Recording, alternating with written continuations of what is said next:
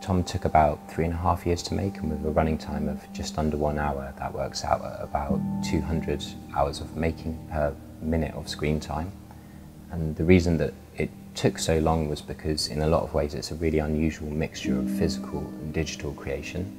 My background is as a choreographer and a filmmaker, and when I began making Tom, I wanted the camera and the environments to be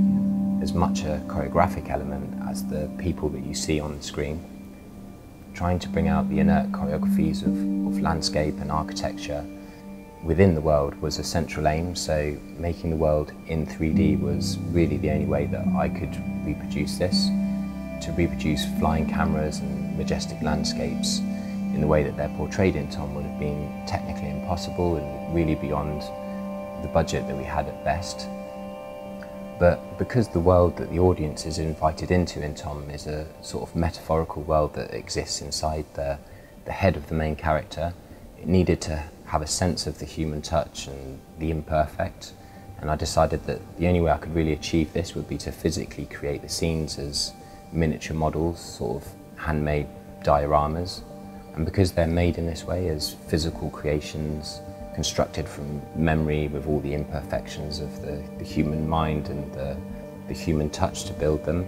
they sort of belong in the world of Tom, which is a sort of memory world reconstructed by the human hand. In the end, about 80% of the environments on screen are made in this way, and to make the various models took about 10 months. Using tutorials that I found on the internet, I was able to make all the different places that I'd imagined, from the sort of end-of-world-esque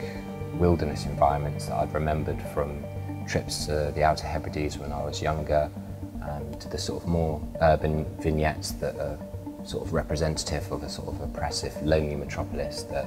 remind me of London, where I live now.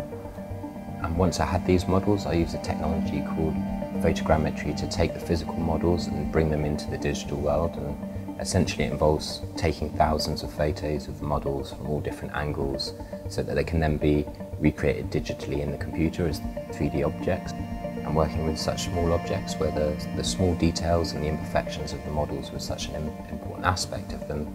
it took over 250,000 images for the whole project to remesh these in the computer, and it took over a year of continuous processing for all of those photographs to be generated into the 3D models.